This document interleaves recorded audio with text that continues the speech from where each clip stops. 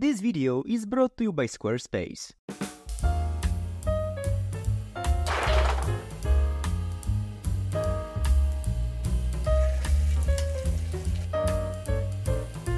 Hi guys, welcome to Amateur Chemistry. So in today's video I will be turning just some regular batteries into this incredibly beautiful and vivid purple paint using a ton of really interesting reactions and processes. Now, as with many projects on this channel, at first such a conversion doesn't even seem doable, but judging by this video's existence and length, I found some obscure reactions that make this all possible.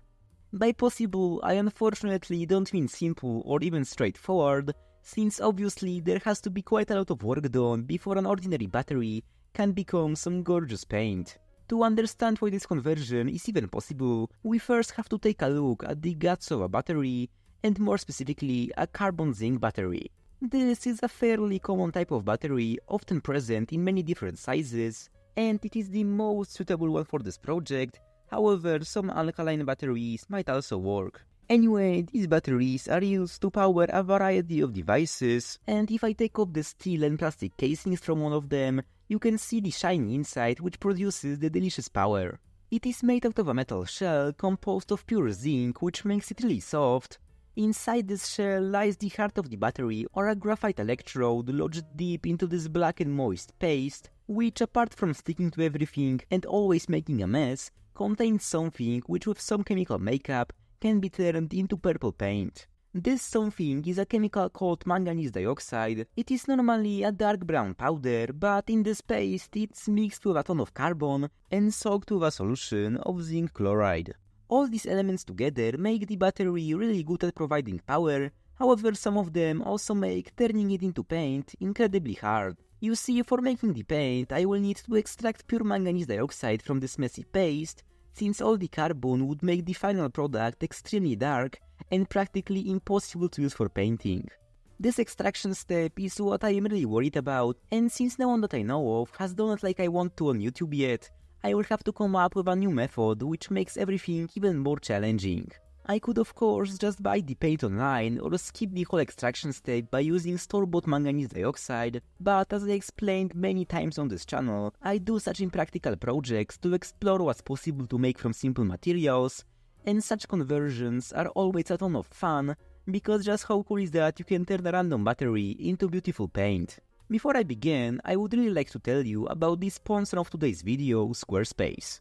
Squarespace is a professional all-in-one website creation platform designed to make entrepreneurs stand out and succeed online.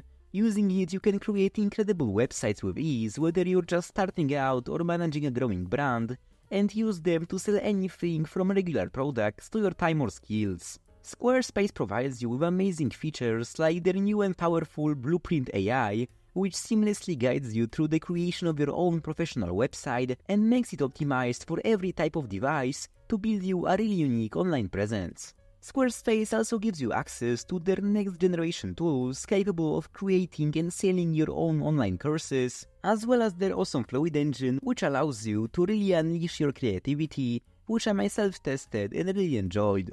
For a free trial, head to squarespace.com, and when you're ready to launch, go to squarespace.com/amateurchemistry to save 10% off your first purchase. Anyway, as I already said, the first step of turning batteries into paint is extracting some manganese dioxide from them.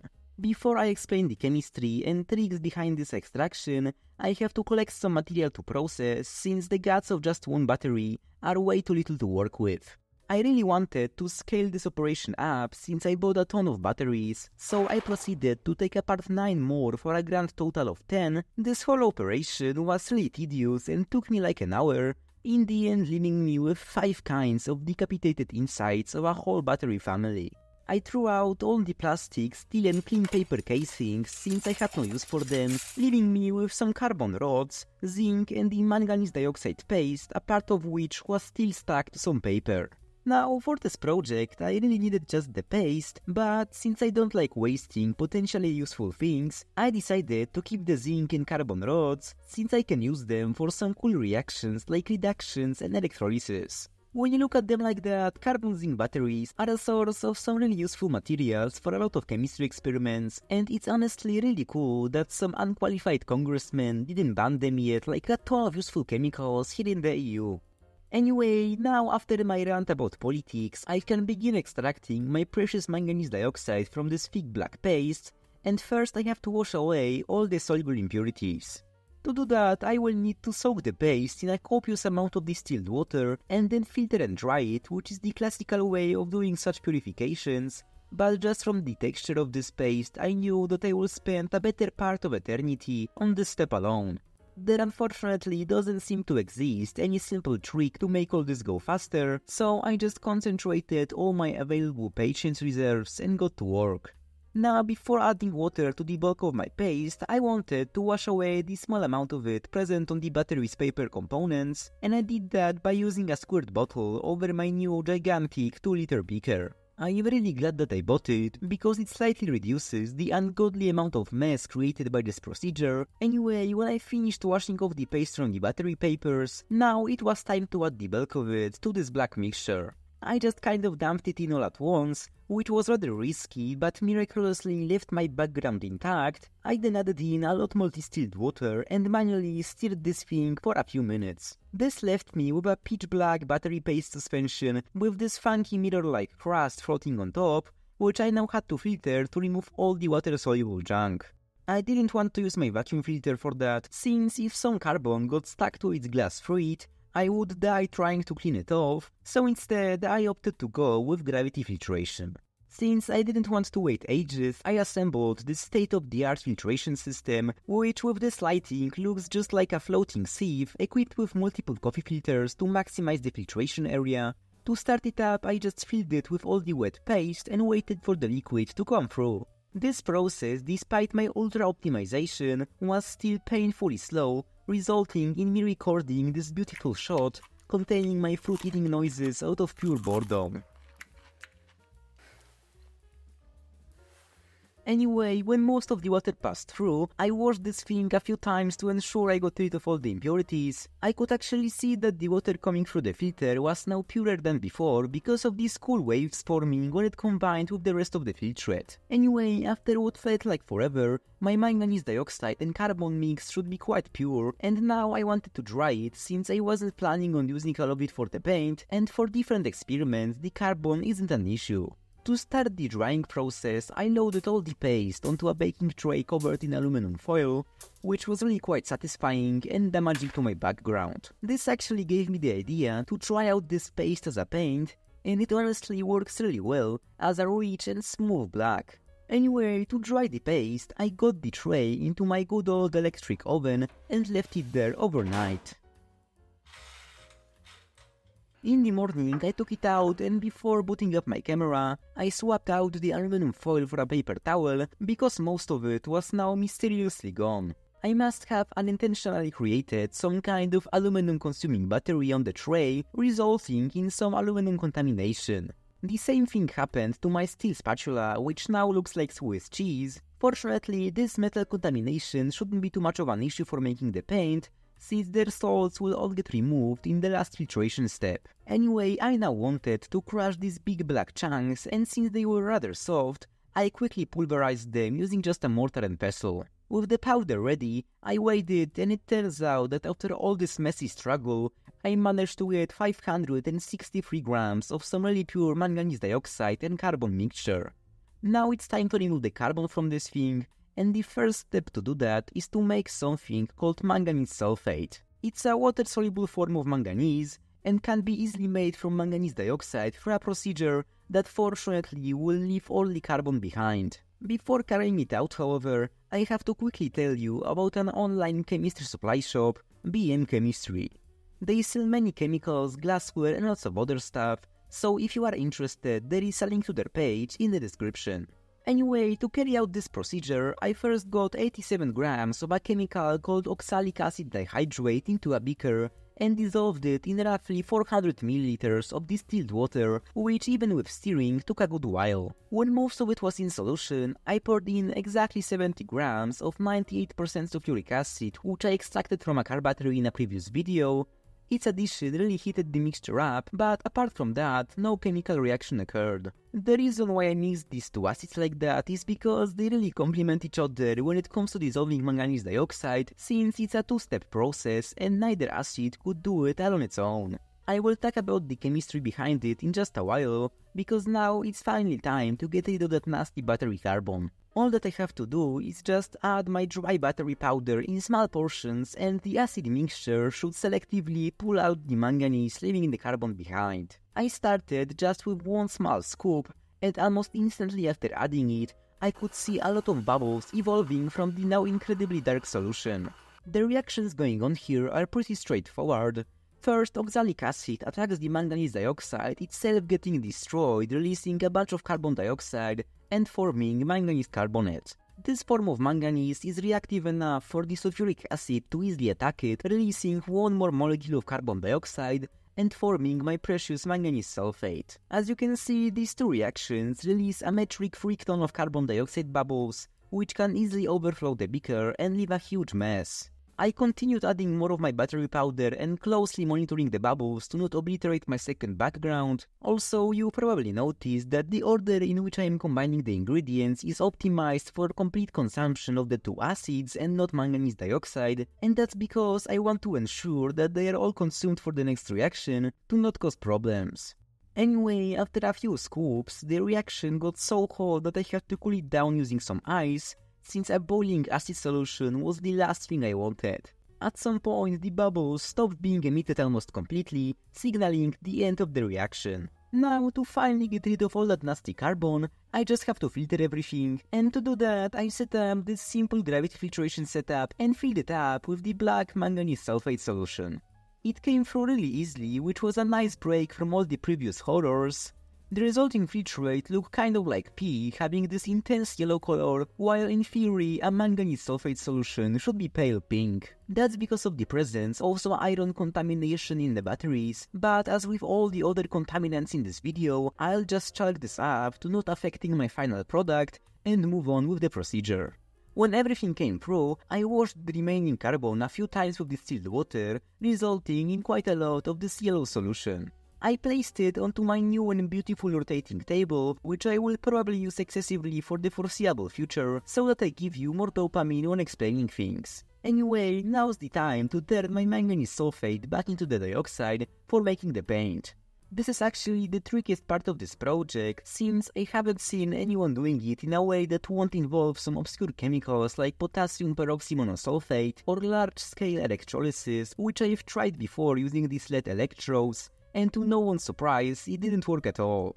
I could theoretically react my manganese sulfate with another manganese-containing chemical called potassium permanganate to form manganese dioxide, but half of it would come from the store-bought permanganate, which I didn't want contaminating my pure battery source stuff. After a lot of trial and error, I found a method that, while still somewhat impractical and dangerous, seems quite accessible, and it involves the use of another pea-colored liquid you are all probably familiar with. This liquid is a solution of a chemical called sodium hypochlorite, also known just as bleach, and I discovered that it easily converts manganese sulfate to the oxide. Its use still isn't perfect for reasons I will showcase in just a minute. Anyway, to start the reaction, I measured out around 750 ml of industrial 15% bleach, which is around 3 times stronger than the household stuff. I calculated this amount to be roughly enough to react with all the manganese sulfate, and to initiate the reaction, I poured some of it into my manganese sulfate solution, resulting in it quickly turning dark brown thanks to the produced manganese dioxide suspension, which made everything look like it was the product of some excessive Taco Bell consumption. To spice things up even more, a cloud of a pale green gas started to form above the mixture, and this is none other than the deadly elemental chlorine, which was used in World War I as a gaseous poison.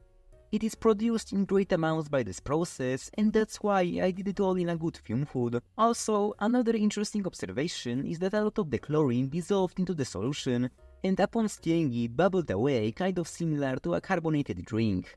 This means that I created some kind of warfare Coca-Cola, which is honestly just a typical chemistry moment. In terms of the reaction probably going on here, bleach or sodium hypochlorite attacks the manganese sulfate, precipitating some dark brown manganese dioxide and forming sodium sulfate as well as copious amounts of the deadly chlorine. This, combined with the really large volume of the bleach solution, makes this reaction quite unpleasant, but as I already said, it's the most accessible one I could come up with. Anyway, when I finished adding all the bleach, now it was time to filter out all the manganese dioxide, and unfortunately, it was in the form of this very fine precipitate, which always takes ages to filter. I also couldn't use vacuum filtration because all the chlorine would kill my vacuum pump, and if you've watched some of my older videos, you probably know that it's been through a lot already. This left me with the one and only option of large-scale gravity filtration, which would probably take even longer than the last time, and my already diminished patience reserves won't make this any better.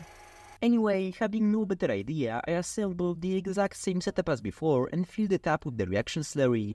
The paper filters actually started leaking this time, resulting in a lengthy cleanup, after which I made sure not to repeat the same mistake again, this time packing the filter paper really densely. As expected, everything took a gigantic amount of time. After nearly 2 days, I was now left with some nice and washed, still very wet manganese dioxide paste, which I now had to dry. Similarly to before, I put it into my oven overnight.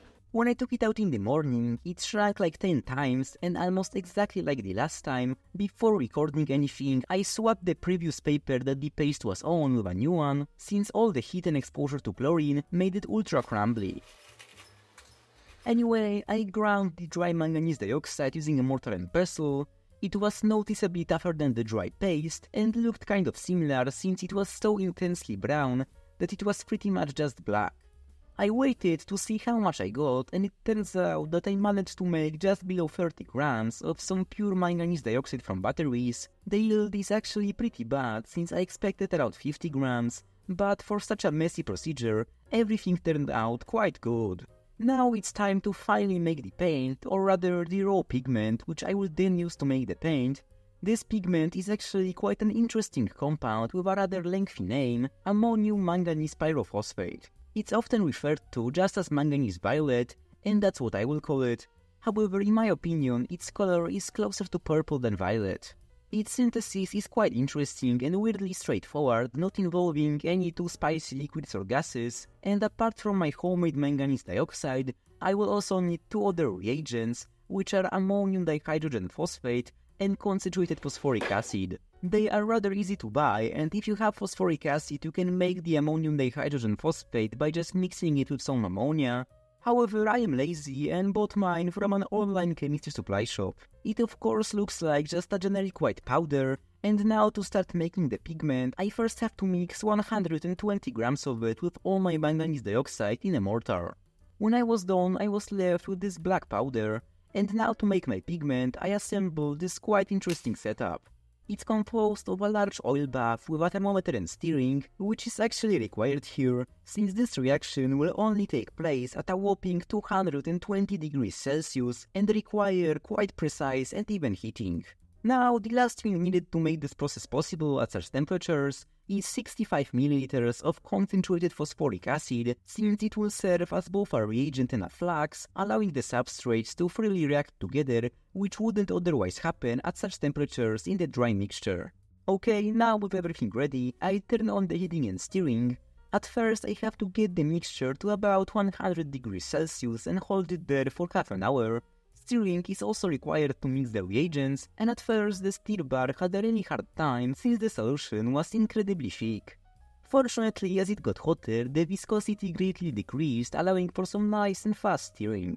I don't exactly know what happens in this initial heating step, but there are probably a lot of dehydration reactions going on, as well as a lot of ammonium dihydrogen phosphate dissolves in the hot phosphoric acid. After half an hour, I turned my hot plate heating to the maximum and isolated the oil bath with some aluminum foil to keep the heat in, since now I have to heat this thing to 220 degrees Celsius and maintain that temperature for about 2 hours. When everything warmed up, a lot of gas started being released by the reaction mixture, and this was probably just some steam, since in this step of the process, the most dehydration reactions occur. When it comes to the reactions going on here, no one knows exactly how they proceed, but the overall process involves the dehydration of phosphoric acid and reduction of manganese 4 to manganese 3, which in the presence of ammonium dihydrogen phosphate forms my desired manganese violet as an insoluble suspension. You can actually see the mixture getting a purple shade as the black manganese dioxide is slowly being turned into manganese violet. Also, at some point everything started to smell a little like French fries due to the oil heating up, resulting in my brain now associating the smell with the color purple.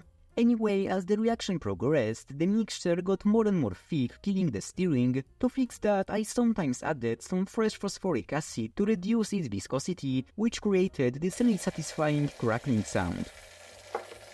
Anyway, when the 2 hours were up, I turned off the heating and allowed everything to cool down overnight. When I came back, I first removed the oil bath and recycled the nice smelling oil to use again later. Now, when it comes to my manganese violet, it is now in the form of this hard and very dark brick, which I will have to process before using it as paint. To do that, I first have to remove any water-soluble impurities by dissolving this brick in distilled water. It turned out that it was very poorly soluble, and I had to come up with something to speed up this process. After some thinking, I decided to use my new and shiny ultrasonic cleaner, which through emitting a very specific and deafening sound, makes water much more efficient in cleaning and dissolving stuff. So I got the whole pigment containing beaker into it and left it running for about 10 minutes. This method worked even better than I expected, allowing me to keep my last emergency reserves of patience. Anyway, now with all the pigment as this nice suspension, it's time to boil it in water to break down any impurities into their more water-soluble form. To do that, I got the whole violet suspension into my biggest beaker and added in a random amount of distilled water. Now, to boil such a large volume of liquid in a reasonable time frame, I wanted to use something more powerful than my lab hot plate, so I went and got my rusty electric stove. It's similar to the one I used in my previous video, and if you watched it, you probably know just how powerful these stoves are. This one unfortunately lost its legs, so to make it stable, I substituted them with some homemade aluminum muffins, and when everything was ready, I got the gigantic beaker onto it and cranked up the heating. After just a few minutes, the whole thing started to gently boil, and it felt like I was brewing up some sort of an evil potion. Anyway, I left this thing to simmer for about an hour to destroy all the impurities. While the time was up, I got the beaker off the stove, and now it's time to filter away the insoluble pigment. This time I finally get to use my vacuum filter, and that really boosted my morale. Compared to the previous filtration, this one was just incredibly fast, and in only an hour I managed to filter and wash all of my pigment, which I then put onto my baking tray to dry in the oven overnight. This time when I took out the tray, I wasn't greeted by any unexpected surprises. The pigment now took the form of these hard chunks, which I had to grind down to make into paint. I, however, couldn't just use a mortar, since the resulting powder would be way too rough, so instead it was time to boot up my old ball mill. I made it a few years ago with the help of my dad. It looks, well, very rustic, and I was really surprised to find out that it still works. Its mechanism of action is that it quickly rotates a metal can filled with some steel balls and something you want to grind, sometimes for days, which results in incredibly fine powders. To grind my manganese violet, I just put it all into the steel ball containing can and sealed it up with some tape. I then secured it in the mill and turned this thing on. It was tremendously loud, but it looked like it was doing its job. I left it to run for nearly 2 days, and when I came back it was now time to open up the can and see the results. I was very pleased to see lots of a very fine purple powder on the sides of the can. There were also some really big unmilled chunks of the pigment, which looked like some nice purple rocks you could find by a river in a fantasy world. I weighed both the powder and the rocks and got them into these plastic test tubes for storage. My final yield of manganese violet turned out to be 74.3 grams, or around 89%, which is actually really good considering all the hiccups and problems along the way, and now it's finally time to make some paint. I theoretically could try to make some paint base from scratch, but I just wasn't feeling like it, so I bought these 2 tubes of black and white acrylic paint, which will be the carriers of my purple pigment and allow me to get some more shades of it. I made the paint by just combining some of the powdered pigment with the white acrylic, and the result was a somewhat dim but pretty purple, which behaves quite nicely on a canvas. I actually gave this paint to a person who, unlike me, is a really good artist, and he painted me this beautiful picture of a seashore using only it and the black and white ones. It is really cool to think that this piece of art was once just some random batteries that I, through some great struggle and tons of patience, managed to chemically transform. This whole project was really quite an interesting journey and came out way longer than I expected.